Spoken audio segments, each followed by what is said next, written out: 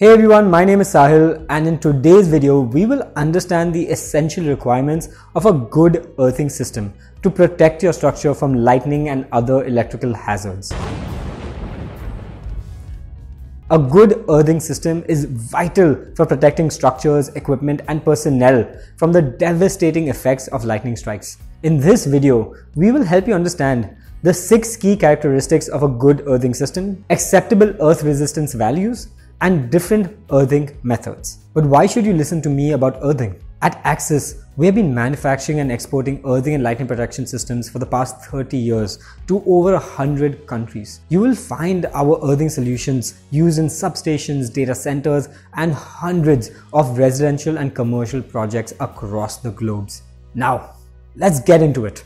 Let's discuss the 6 basic characteristics of a good earthing system. Firstly, electrical conductivity. The system must have low electrical resistance so that it can efficiently dissipate lightning currents into the ground. You should use conductive materials like copper, aluminium, or galvanized steel when choosing the materials for your system. This ensures low resistance and optimal performance. Secondly, withstanding high fault currents. It is essential that your earthing conductors should withstand high fault currents, otherwise the system can fail and destroy your electrical appliances and electrocute people in your structure. Selecting materials with high tensile strength guarantees that conductors can handle stresses imposed by lightning surges. Thirdly, long life expectancy.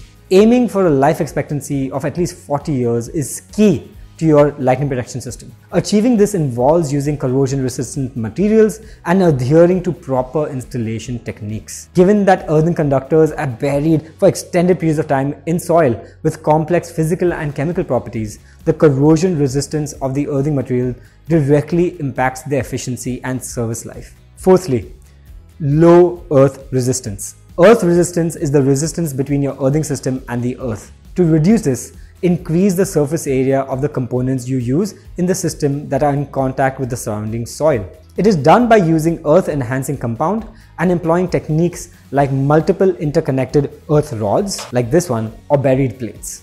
Fifthly, equipotential bonding. This technique minimizes harmful potential differences between incoming conductors such as metallic water services, power systems and telecommunication systems. We have a detailed video on this topic. The link is right here. Sixth, robust connections.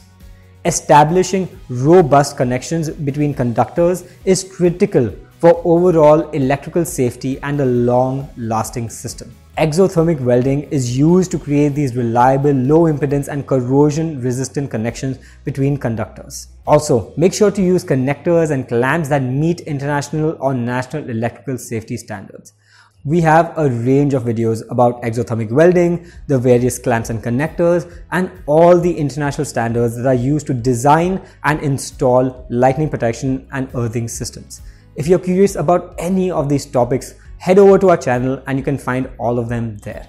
If you want to watch more videos about earthing and lightning protection systems, please make sure to subscribe to our channel so you'll find them coming up every week. Now, let's discuss acceptable earth resistance values.